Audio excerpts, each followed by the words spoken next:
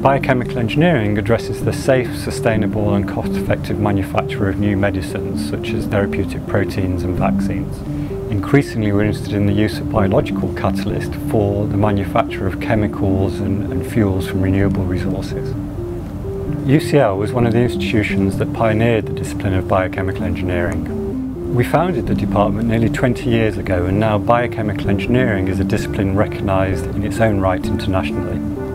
Today we're the largest academic bioprocessing group in Europe, if not the world. We have over 1,200 alumni who are involved in everything from making new medicines to dealing with issues of sustainability and addressing the problems of global energy and water supply. Some actually run their own award-winning companies, or they work for major international corporations. The success of the department was recognised by the award of the Queen's Anniversary Prize for Higher Education in 2013. When we founded the department nearly 20 years ago, the main research challenge was how to make therapeutic proteins at scale and cost effectively. Today there are a number of new research challenges that we're addressing. For example, there's the issue of the growing problem of antimicrobial resistance and how we develop new antimicrobial compounds. There's the issue of how we make a lot of the medicines we make more sustainably and cost effectively. And then there are new challenges around the issues of cell and gene therapy and how we can translate these into effective products.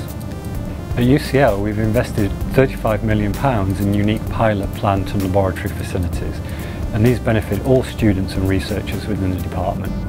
I think our alumni would characterise the department as a small and friendly department with a truly international flavour and outlook.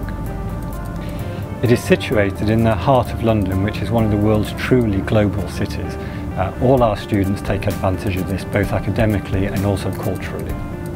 Our ambition is to continue to grow and provide outstanding opportunities for students.